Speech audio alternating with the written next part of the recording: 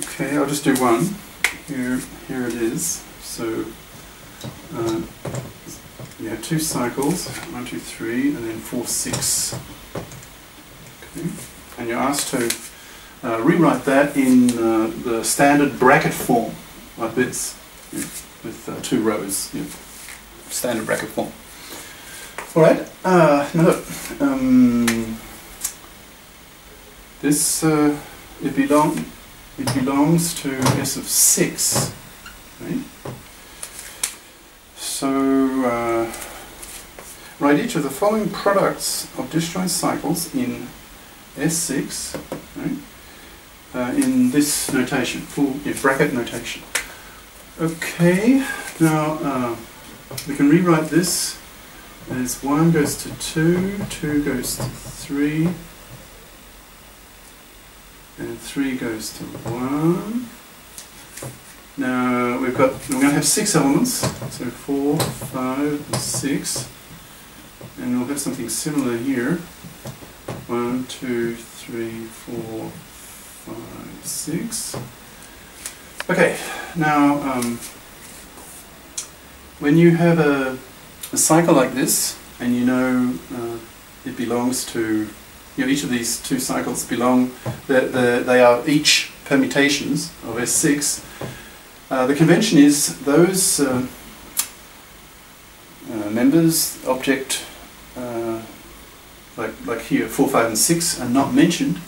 So they, by convention, they just transform unchanged. Right? So 4, 5, 6 not mentioned here, so just write them down unchanged. Now 4 goes to 6, 6 goes to 4, there's no mention of 1, 2, or 3, or 5, so they all just go unchanged. Right? Okay, now we can just multiply these 2 that we're used to, and again remember the one on the right is the one you start with usually, probably a good habit to get into. Right, so the right hand one first, so 1 goes to 1, 1 goes to 2, so the net effect is 2. 2 goes to 2, 2 goes to 3. Let me run this all out first. Okay. So the right hand one first, 2 goes to 2, 2 goes to 3, so that goes 3. Okay. 3 goes to 3, 3 goes to 1, net effect is 1. 4 goes to 6, 6 goes to 6. 5 goes to 5, 5 goes to 5. 6 goes to 4, 4 goes to 4. Right? So there's your answer. So this is just this in bracket form. So let me check the answer again. I don't want to make mistakes. So what is that? 7 part 1. 7 part 1, 2, 3, 1, 6, 5, 4, 2, 3, 1, 6, 5, 4. Good. All right.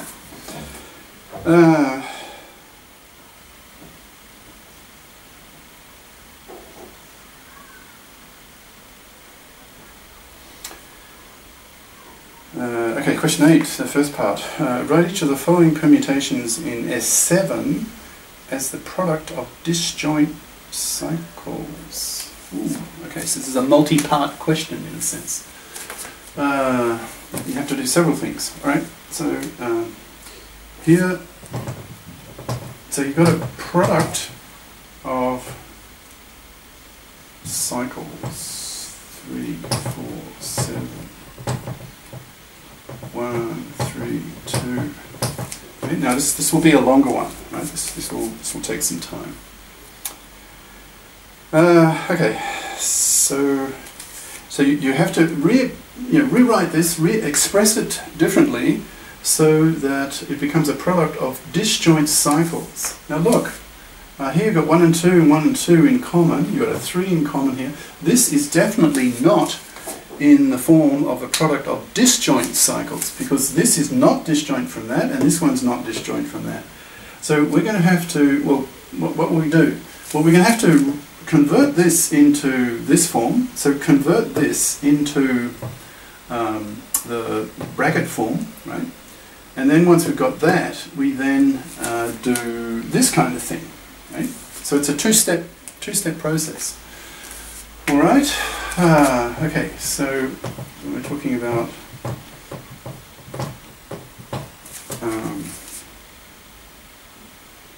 three permutations. So, and the whole thing belongs to what? S of 7. Right? So we now have 7 objects in the set that we're permuting. So 1, 2, 3, 4, 5, 6, 7. 1, 2, 3, 4, 5, 6, 7. 1, 2, 3, 4, 5, 6, 7.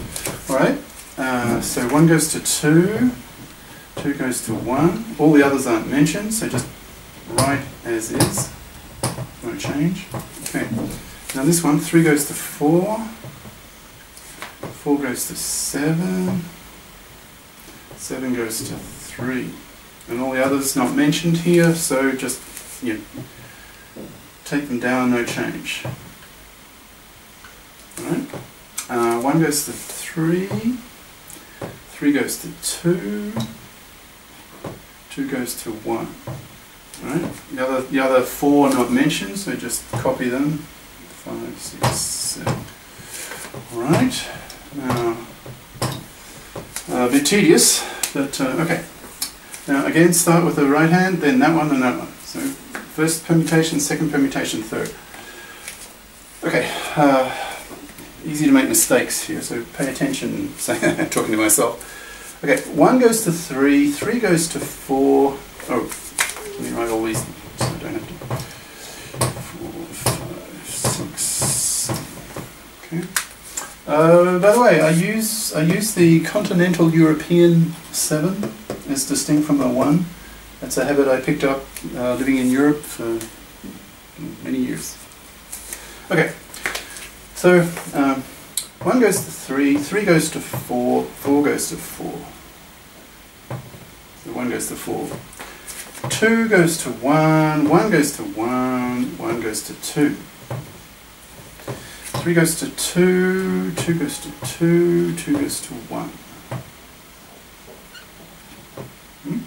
4 goes to 4, 4 goes to 7, 7 goes to 7.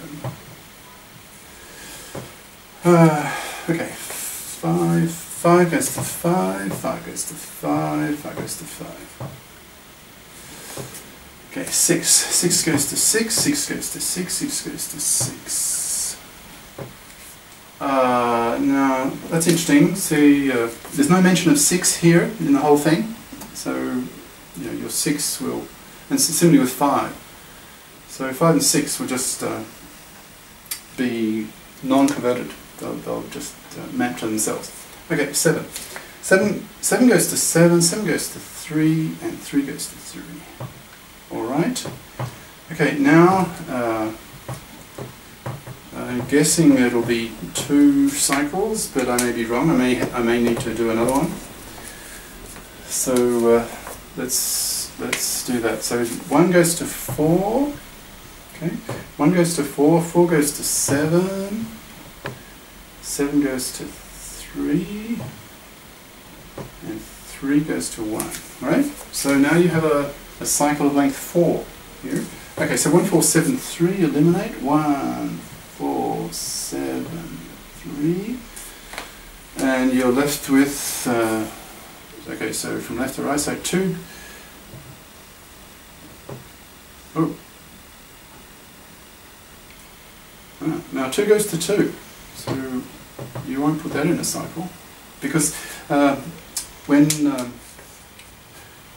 you have a cycle in a sense of length 1, you just ignore it, and if that, like this number will not be mentioned here, and therefore by convention you just permute it to itself. Right? So 2 goes to 2, so don't do anything. So forget about that one. Okay. Oh, well, look, same comment. 5 goes to 5 and 6 goes to 6. So we don't even need this second one. That's it. That's it. All right, let me check that. So 8 part 1. Question 8 part 1. 1473, correct. All right. All right. Well, I've done the easy ones. Now, this is towards the end of lecture 12. and there are 19 lectures in the whole course. So it's definitely into senior level, and sometimes it approaches even M1, Masters, first year Masters level.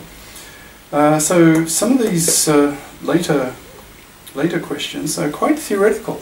You can say even that some of the homework, the exercise questions at the end of each chapter, some of them increasingly are becoming theoretical questions that you could almost put in the theory part of the lecture.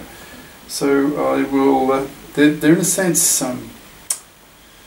well, they're harder, a lot more theoretical, proof-like.